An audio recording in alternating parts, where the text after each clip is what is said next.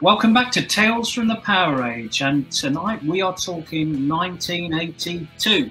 Now, a lot happened in 1982. Ozzy Osbourne bit the head off a bat, the Falklands War started, and there was a new Prince born. But we're not going to be talking about that. We're going to be talking about heavy metal and rock albums from the year 1982.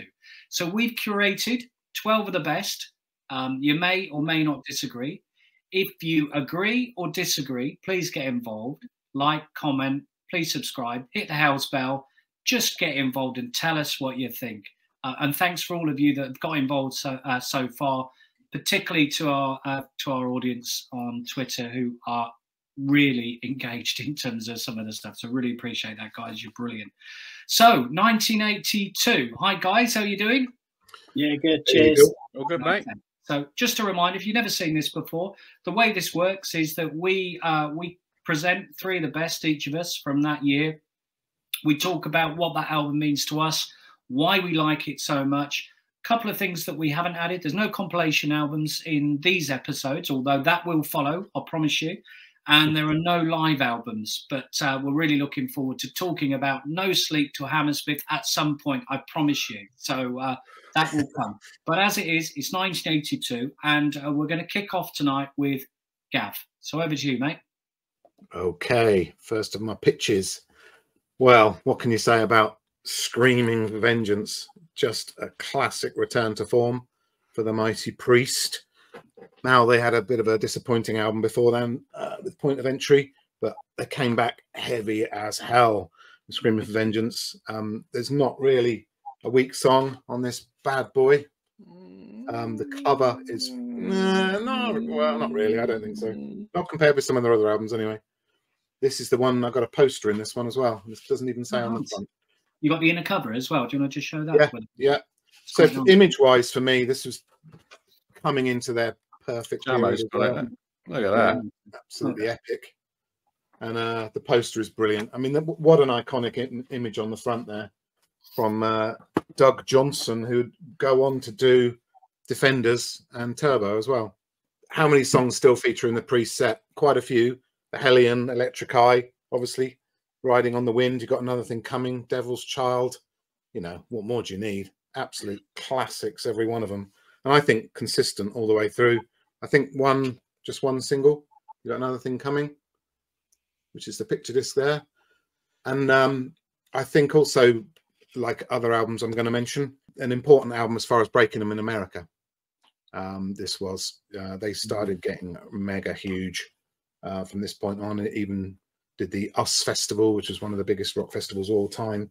So yeah, that's Judas Priest from my side. You boys got anything to say? Well, it's certainly my favourite Priest album. So good to see you both showing that. I've got it down there in the collection. It's absolutely fantastic.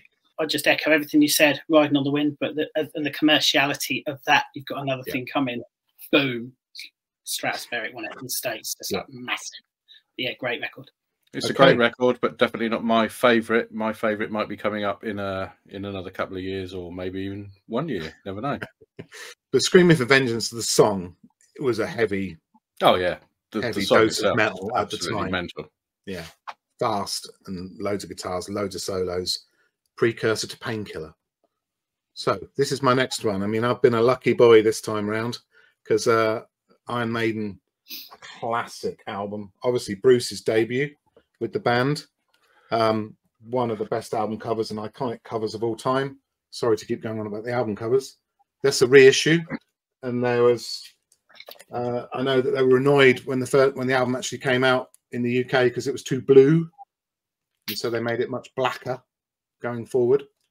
We've got the old original merch sheet there with the original release. So yeah, again, I think we've mentioned this on another pod. They rushed it out, so it wasn't finished. Steve Harris wasn't happy that Gangland was on there, and Gangland actually had a solo missing because they just mixed it wrong, or the final mix wasn't the correct mix. He wanted Total Eclipse on it. which they did eventually substitute on the re-release. We're not really in favour of that decision. I think Ganglang's better than Total Eclipse personally. When you've got again tracks that are still in the set today, you know, Children of the Damned, Prisoner, Acacia Avenue, obviously Number of the Beast, Run to the Hills were the main singles. Hallowed Be Thy Name, you know, they're all there. These driven by the artwork at the time, of course. But Bruce Dickinson, talk about coming on board and saying, this is me, aren't I much better than the last guy as far as vocal range and, you know, harmonies and all that kind of stuff. Enough to break the States, to your point earlier, Jam, on Priest. This album was controversial as well because of the kind of satanic worshipping nonsense. So it got him a lot of attention over there. You know, still stands up today as a classic Maiden album. I had this on the original cassette, and you remember the old Walkmans with the orange sponge around the. That's how I first listened to this album, was on tape. Yeah, all the time. I thought it was an absolutely fantastic album. Spine tingling listening to Number of the Beast and then Run to the Hills straight afterwards. Yeah, it's a super record. It really is. Very much underrated 22 Acacia Avenue, which is a brilliant song. Great song, yeah. And The Prisoner revisiting that this year in the future, this tour that we've just seen. Oh yeah, that's immense, wasn't it? Just blew me away. So good to hear it. So yeah, really strong album. And this one is this one's signed, and I was trying to show you, but our old mate Nico got in on the act as well. I don't know why, but he just wants to sign it. Bless him. Anyway. Yeah, it's worth mentioning Clive Burr. What an amazing performance on this album. What an unusual drumming style he's got. You know, that kind of rolling, galloping feel that he's got. It's very unusual, very kind of jazzy compared with a straight ahead rocker. Brilliant playing. Next up is one that's extremely close to my heart. There's not much you can say about this. This is Magnum, Chase the Dragon, for anyone listening. Classic album cover again. I mean, those were the days for album covers. This was marked the debut of Mark Stanway on keyboards, replacing Richard Bailey, and a much tougher sound. Actually recorded around the same time as the live album Marauder, but took 2 years to be released. Such a heavy, bassy, well-produced album, in my opinion. Jeff Glicksman was the guy that produced it, and famous for doing Kansas, which was a bit softer than this, but then went on to do Saxon, Power and the Glory, which again is a bassy, meaty production. Recorded in London and then off to the States for mixing, Atlanta, to Jeff's own studio. And the songs on here, again, in the set today, you got The Spirit, Soldier of the Line, Sacred Hour, of course. Just a bunch of classic songs. Lights Burned Out was the only single off this album. Actually, just to show you, I don't know if you can make it out there. This one's signed by Tony, Bob, and Mark. And then I took this one when we went to see them. So randomly, it's got Jim Simpson and Eddie George signing it, which is a bit random. But the single off the album, the only one, typical record company thinking the ballad should be the single. So that's the Lights Burned Out with the free pendant. And no skimping on exactly the same artwork on yeah, on exactly. The single cover. Yeah, so they had a little proof of purchase that you could send off for a little pendant, which I've still got. Remember when you? And then the same year, not associated with the album, was this classic, which is another everyone loves, Back to Earth. So it was a good era for them, and it didn't stop there. So we'll be mentioning Magnum again in the future. And they've gone back to that logo. They have, yeah, quite correctly. The other thing is, well, I didn't know they've been going to since 1972 until the other day. Yeah, they've actually been going longer than AC/DC. Yeah, not really as Magnum though. Bob and Tony were together. Yeah, in covers bands and doing various pub stuff. But yeah, they've been going ages. So yeah, anything to add, boys? Yeah, I mean, I bought this on cassette because I was listening, and I remember Gav seeing that I had the cassette and saying, "Oh, hold on a minute, we're at school. I'm the Magnum fan. I haven't got. I'll buy it off you." I went, "Well, no, I really like it." So, no, but I'm so into Magnum. So I don't remember that. Yeah, in the end, I had to sell it to him for what I bought because otherwise he just wouldn't stop going on because he didn't have it. And I was like, okay. Gav the collector If it makes you feel better, I've still got it. 1982, and I'm like, okay. I'm then having to go out and get the vinyl. But yeah, it's a crap. The only thing we didn't mention, which is probably the only song on there, is The Teacher, which is absolutely brilliant. Yeah. But yeah, live, when we sing them live around this time, 83, and they were superb. 83, 84. They were still playing a few of these back then, weren't they? Oh, yeah. Soldier and then went on to support Ozzy in the States. Same record label. Gav was the first person I connected with at school, and this is the first album he played to me on a little mono tape deck that we took into school. Your little silver one. Yeah, that one. Played it on the playground. But yeah, I mean, what a fantastic album, and it got me so into this band, and we went on to see them, I don't know, 10, 11 times in the ensuing 2 or 3 years. Yeah. But this is just fantastic stuff. Certainly well. So that's my solid pitch for 3 incredibly solid albums.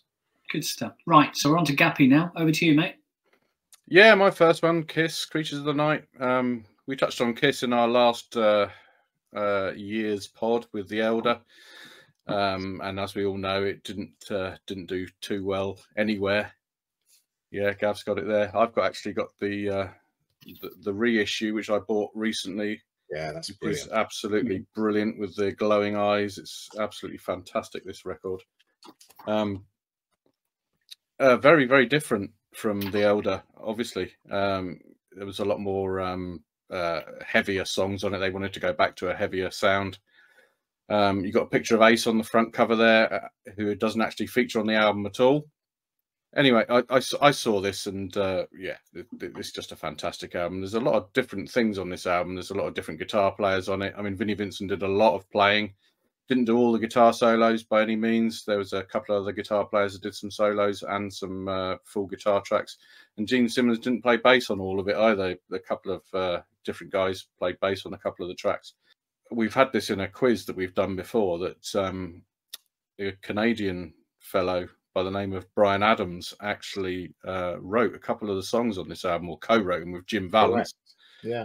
I think it was it War Machine and Rock and Roll Hell. That's it. Got all the songs on this album. It's such a great album. Really, really fantastic. And a real return to form for what most Kiss fans thought was a very poor effort in the previous year. This record, we covered this, as we say. If you look at our other pods, we've got a couple of Kiss pods I think you will like a lot. This record, whether it's because The Elder was come before, this didn't get greeted that well commercially. It wasn't a massive success. But this record, for me, I love it loud, and I Still Love You. Those 2 songs, if I hear them now, it just reminds me of seeing them live in '83. They're 2 awesome songs, massively iconic, and I just love them. And they carry the record really well for me.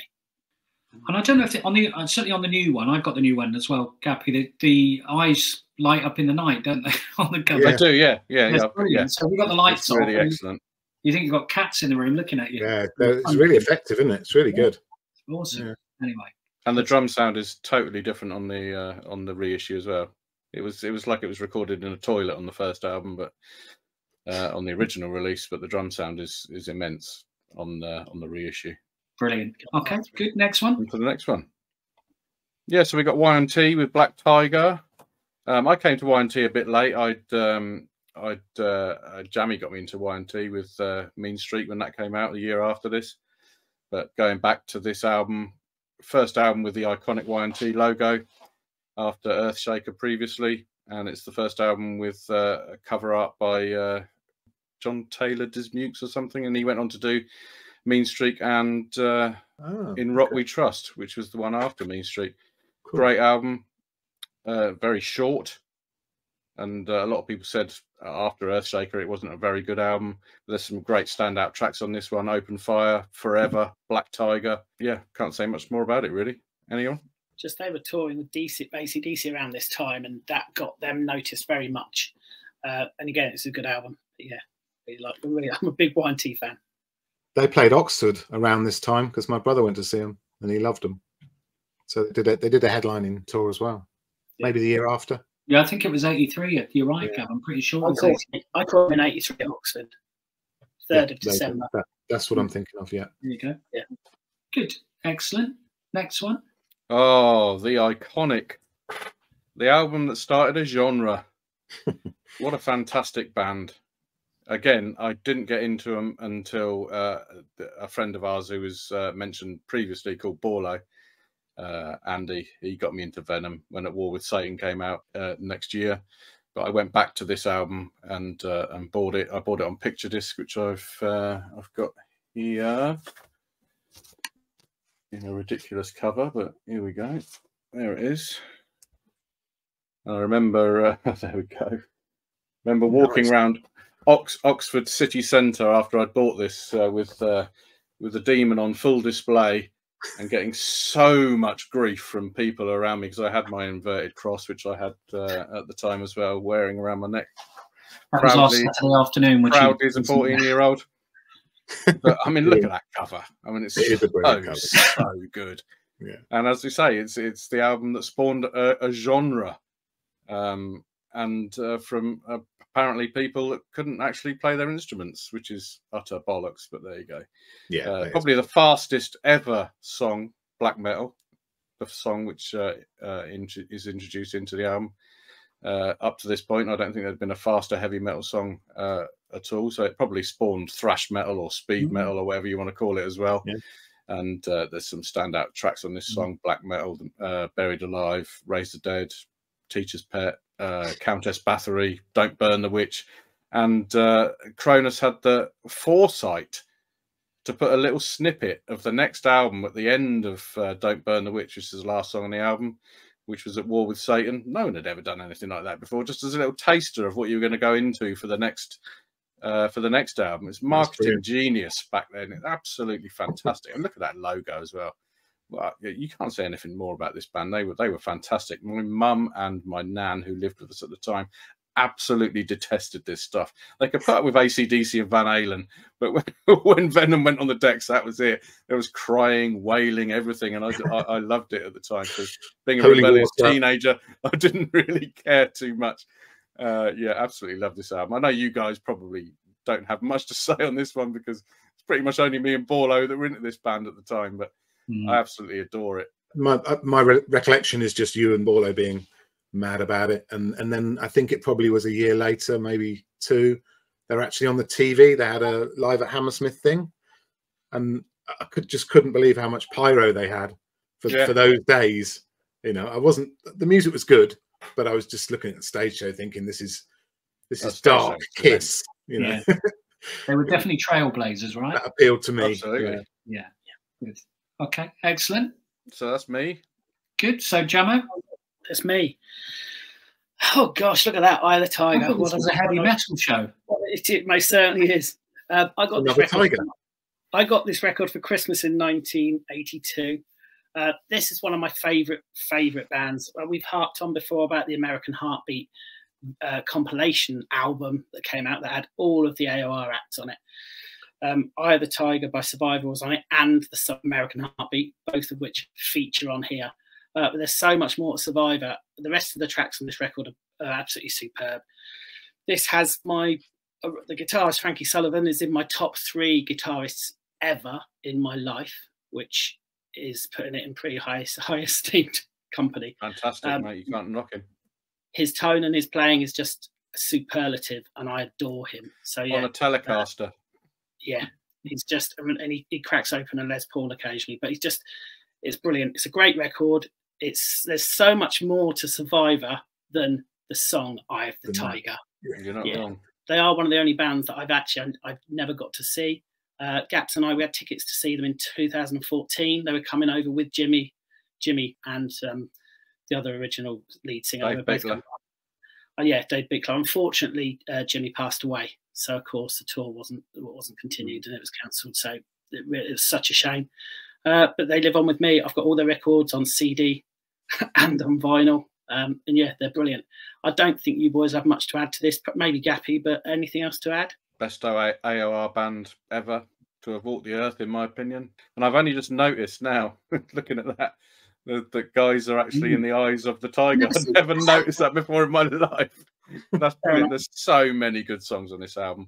I listened to it recently and cried my eyes out to the ballads. It's immense, absolutely immense. There's some chunky riffs on there as well, aren't there? Oh, absolutely, yeah. Hesitation Dance opens rather nicely. You think, oh hello, Hello. And you know what a gig getting the song for the Rocky film as well. I mean, that they must have shifted so many albums and singles. I mean, I've got the single. I've got the Eye of the Tiger single down there. Still. It's only because Queen wouldn't let them have another one bites the dust. Ah, okay. Queen wouldn't let them have it, so they took Eye of the Tiger instead. Good to know. Thank you, Gav. And my next one, on the same vein, we've got the Scorpions with Blackout. Oh, lovely. Exactly. I mean, Scorpions were to me, I think, what Magnum were to Gav. Scorpions were one of my earliest loves. At the time, early doors, Gappy, I knew liked Scorpions because he had Lonesome Crow randomly. You remember Gav? Yeah, I do indeed.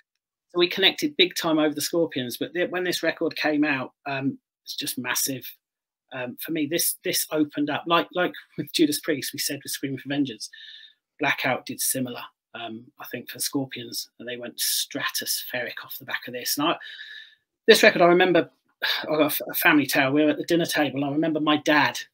He was a great music lover. Barry Manilow, Shirley Bassey, that type of thing. Loved his music. And I remember him sitting at the dinner table with this record in his hand. My brother had brought it home. And he had the cover out. I went, what is this? What is this cover? Has he got thought? What is this rubbish? And he took the inner sleeve out and he started reading it. And he went, blackout. I really had a blackout. Blackout. I really had a blackout. Blackout. Right. He read the lyrics to the whole of the chorus. And he looks, he went, my brother, Kevin, he went, it's brilliant, isn't it? Absolutely brilliant. I just remember him saying how great it was. My dad. And it was. And it wasn't down to the lyrical content. It was just brilliant. The riffs on this were out of this world.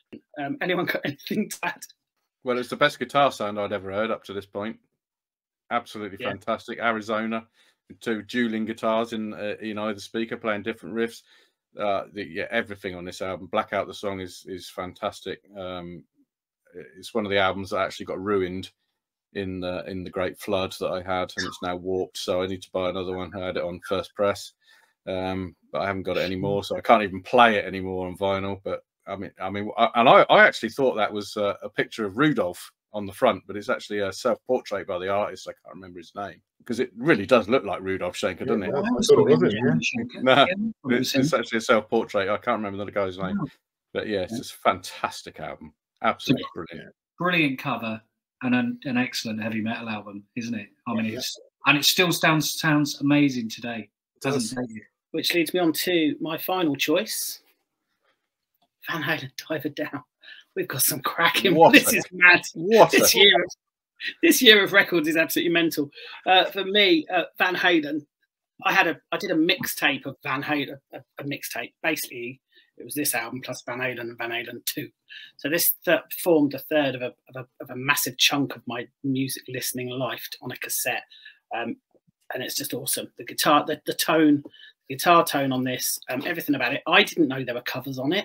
I didn't know there were covers. I used to hear songs later on, and I'd go, oh, what, they've ruined this Van Halen song, Pretty Woman, that sort of thing. I go, what have they done? It's useless. Why would you do this? Brilliant. Yeah, that's definitely true at the time. Good, no, because I didn't know this was them for me, and it's superb. What are your thoughts, lads, on my third voice? I love it. Actually, it's one of my favourite Van Halen albums. I know it gets a load of crap off everyone, but because of the covers and because it's so short and because of the cover. But to me, it's got a sound that goes all the way through it, and you can easily listen to it as a piece. I mean, I'm not so keen on Dancing in the Street, but the rest of it, it's great. It's the best version of Dancing in the Streets, without a doubt. Some great drumming and obviously some great guitar playing. Yeah. So yeah, and to introduce their father, Jan Van Halen, on clarinet as well. Of course, yeah, absolutely brilliant. Yeah. See, I love that too. Yeah, it's a good album. Has anyone got a copy of it there? I have, but I haven't got it here. I've got a copy. I think the inner cover's quite cool on this as well from memory. I should have dug it out, but yeah, sorry, I didn't. I've got it, but I haven't got it with me. Got mine ready. But yeah, great album. I'm sure everyone will agree. It's it's a great fun to listen to this. Brilliant album. Well done, Jam. Some good choices there. So let the controversy begin. So I've got a bit of controversy for this one in terms of top 12. I've picked and actually. Gaps, you were right. You talked about Venom being a genre. Well, I think 82 was starting to spin the genres within genre. So we were starting to get a different type of bands coming out. Yeah, Twisted Sister. And what's interesting about this one is this was signed to a UK independent label. Yeah. We've been touring around the States forever. This is on Secret Records. There's a documentary or film on Netflix, which Gappy got me to go and watch.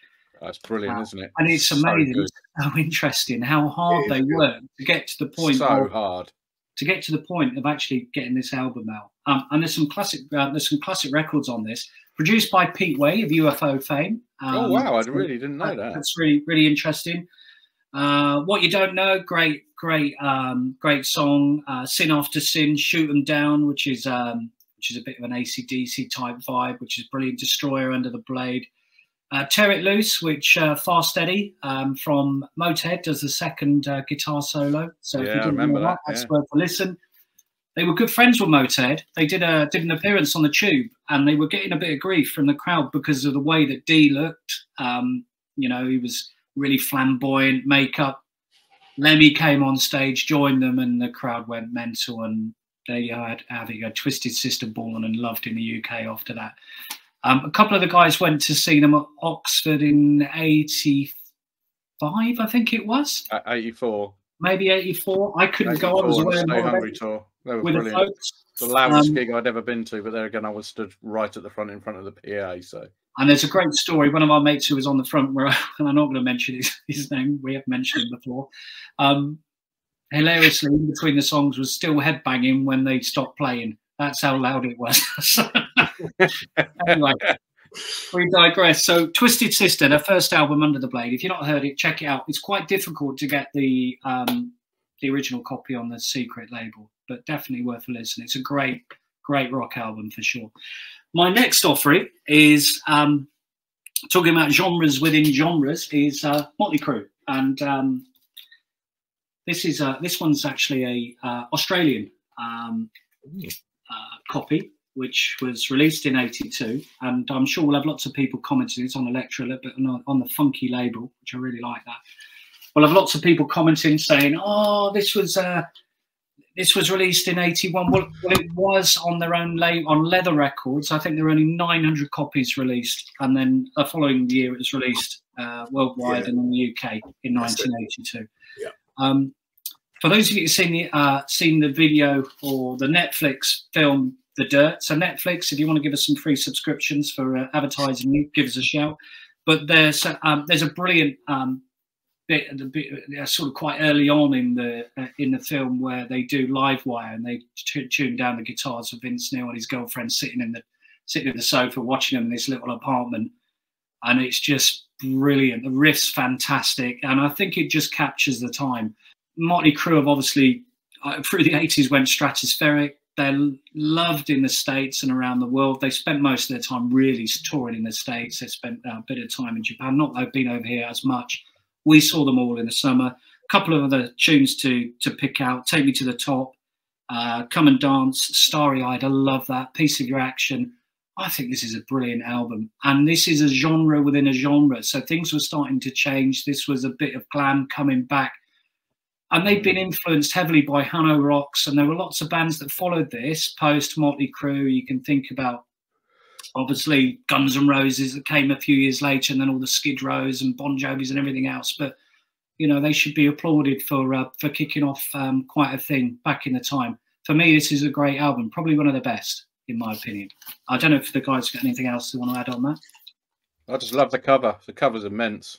It's pretty cool, isn't it? Yeah. How metal is that? It's just isn't that a take on encapsulates heavy metal, doesn't it? Isn't that a take on Sticky Fingers? I think it is a bit. Well, Andy Warhol did design Sticky Fingers. That was his design, but it does look very much like Sticky Fingers. Yeah. But yeah, I love it. I think it's great fun. And if you've not listened to any of the early Motley Crue stuff, give this a go. The production's not brilliant, but the songs are fantastic. Good drumming on this album. Yeah, well, he's a good drummer, isn't he? He's a good drummer. Yeah, really good drummer. Right, next one is a British act, and this in a way probably was sort of spawned in the not the end of a sound. Well, maybe it was. These guys were a British new wave of British heavy metal act, and this was a commercial offering from Tigers of Pantang. They were Whitley Bay's finest, so from the northeast of England, and I had this as a very early teen, and I used to listen to this on my Walkman. I had this on tape as well. I used to listen to it religiously. I loved it, absolutely loved it. Rendezvous, Letter from LA. I mean, it's great fun, isn't it? Absolutely brilliant. Love Potion #9, which John Sykes, of course, plays on, which we know. It's Making hell of a tash, that. That's yeah. Paris by Air. Fantastic. Now, if you listen to this now, if you go and listen to this, it is dated in parts, right? And there are bits that you might think, well, that sounds 1980s, but forget that and just listen to. This is great pop rock songs. They are fantastic, and it's great fun. I love it. Really great. And you can pick this one up at record fairs. You could get this between £5 and £10, and I'd really encourage you to do it. I've got that one as well, Gav. It's awesome. So, any other comments on Tigers of Ping Pong? Yeah, I mean that record, it's brilliant. It's iconic for me. Every song on that is a possible single. The harmonies and melodies they brought to play were out of this world. I love Tigers of Pantang because I used to do a paper round when I was a child.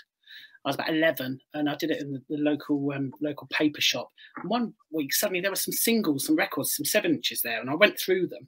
I was like 11, and there was a one by Tigers of Pantang. I remember thinking, that's mental. I've never heard of them. Tigers of Pantang, 30 pence. I bought it. Don't Stop By. It was out in 1981. I bought it, took it home. It was classic. So I had a long stack. That was my morning's wages. I mean, something can never change. I blew it on single by a band I'd never heard of that had a great name. So I'd loved them for a couple of years. But yeah, this record is... They're real foot tappers, aren't they? I think that's the point. You listen to it, you can't help tap your feet and sing along to it. I think it's great fun. And 3 singles off the album. You know? Yeah, amazing. In those days, to have 3 singles off an album was amazing. Yeah. Okay, cool. So that's... and they also did Reading at the same... I've got a recording of them doing Reading, this lineup. And I think it must have been around the time that Love Potion was in the charts, because the crowd are louder than the band when they're singing it back. It's brilliant. But it sounds they were on great. fire, and you know, I don't know what happened, but you know, very rarely do MCA recording artists break through, same as Diamond Head. So I think they split up. I think about a year afterwards. I think that's where it all sort of started capitulating, because I think there were musical differences. So if anyone knows, please comment. Let us know in the comments. Well, they're still going now, but there's obviously not as in the. They should have been much bigger than they were, I think. Yeah, this was a classic album, and it deserves a remix. Yeah, I think that. Mutt Lang remix. Not a remaster, a remix. Yeah, a Mutt Lang remix, which would be awesome. Yeah, okay. Yes, please. Well, look, that's my 3. Let's go, Gav, if you can maybe take us through some of the best of the rest. Before we go to that, we know there are a couple of Hanoi Rocks albums released in 82 as well, so apologies for not putting them up. We're not ignoring them. They will feature over the course of the next couple of episodes, because we are aware of how influential they were in some of those genres as we move through the 80s. So again, just put your favourites in the comments later. But over to you, Gav. Yeah, well, from my side, I guess the ones I'd want to comment on were Queen, because I was ready for this, being a massive Queen fan in the early days, and then I must say disappointed when it came out, because obviously they were chasing the whole nightclub scene and chasing the dosh, I guess, after their number one, Another One Bites the Dust from the album before, and it really wasn't guitar-y enough. It wasn't real drums enough for me. I do like quite a few songs on the album, but I don't like the production, you know. And when they hit you with Body Language as their single, I say no. So well, I've never heard of it, so. No, yeah, they did Rock 'Em Up live for a Milton Keynes concert that exists, and it sounds a load better, you know, Stay in Power and stuff like that. But yeah, without labouring the point, not great. And also their Whitesnake, I think, went off the boil a little bit. Bless them. Yeah, not their best. Not a fan of that album cover either. I think they were starting to fragment a little bit from the classic lineup, and then the other one that goes into the Why the hell didn't this band break through? It's your Diamond Head. Got your tour dates. Samo's got the old Assault Attack there. Yeah, it's got the tour dates. I'm going to pass over to Jam for the MSG, because that might shock a few people. Yeah, just my apology. I had to pull this. This. If I could have had 4, this would have been my 4th, but I couldn't make room in my top 3. So yeah, this I love, and I wish I could have had it in there, but I couldn't. So yeah, thoughts below. Yeah, for people that know what we've talked about before, I was a massive Rainbow and Motorhead fan, and for me, each one of these albums is probably the weakest album that either band produced. So not really my cup of tea. There's a few good songs on both of them, but not too much, unfortunately. It's Fast Eddie's last album with Motorhead, and the Rainbow album had a couple of good songs on it, but it really wasn't anything on the previous one or the one that followed it, to be honest. Awesome. Okay, I think you've got a couple more on the next slide, Gav. Yeah, real quick. Gary Moore. It's a good album. Really good album. With terrible production. Yeah. So that didn't make the top 12, unfortunately, but deserves the Asia album's really good. A mention. Yeah, I really love the Asia album. I've got a little picture disc of that for the Only Time Will Tell. And that it's just scary that I've got all 4 of those, and you're like, oh god, I've got too many records. Yeah, I've got the Vandenberg. I haven't got the Hagar. Yeah, so you have to talk about that. Yeah, no, 3 Lock Box. It's fine. It's a good record, but yeah, it's never going to make our top 12. And I see Vandenberg's gone back to that logo because he's doing some dates over here with that logo.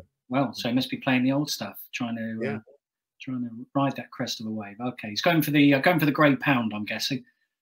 Not there's any grey on this pod. Anyway, let's so that's the rest of the rest. Let's get on to a couple, yeah.